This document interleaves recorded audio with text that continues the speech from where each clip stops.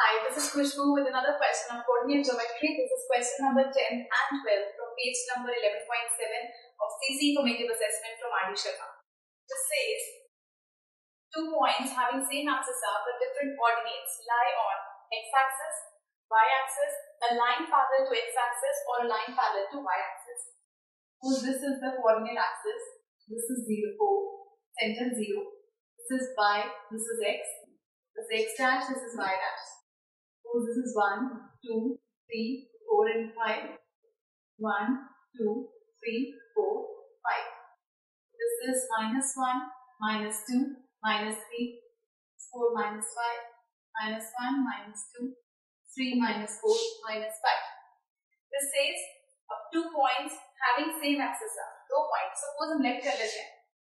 Axis are same, different coordinates. 2 points. Suppose 2, 1 and 2, 2. 2, 1 plot होगा यहाँ पे. 2, 2 plot होगा यहाँ पर. Line will be like this. So that means ये किस पे line कर रहा है? Parallel to y-axis.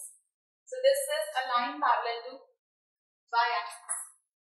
The perpendicular distance of the point 4P43 from y-axis.